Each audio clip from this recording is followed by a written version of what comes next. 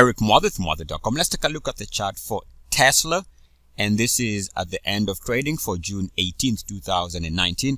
And I'm also going to include the trading, live trading for today, June 19th, 2018. And here is the live trading for Tesla. All right, let's go back to the weekly chart. And the question is there levels where a stock tends to find resistance or something to watch? So this is yesterday's trading. I want to show you two lines. First line is this break here, which goes back to the pullback of those highs. In fact, that's the intraday high there. Draw a line from there. So that's one level to consider. Now remember, coming into today, the stock was up 3% for the week. So that's one line to consider. If we see that the stock is responding to this RSI level by moving back below that line, that starts being a sell signal. There's also another line. And I'll just draw it like that. And what this line gives us is, in fact, let me remove the other line so we can see it clearly.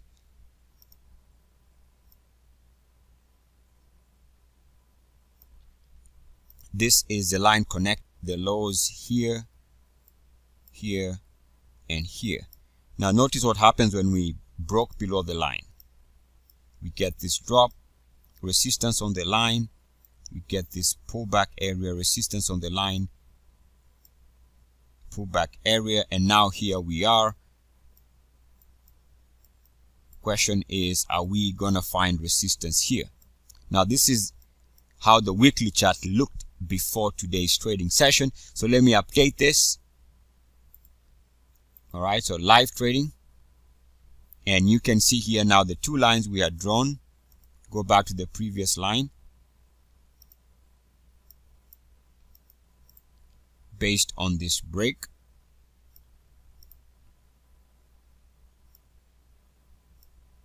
So line number one seems to be stalling Tesla's upside move, and then line number two is the backtest line that I had just drawn like that.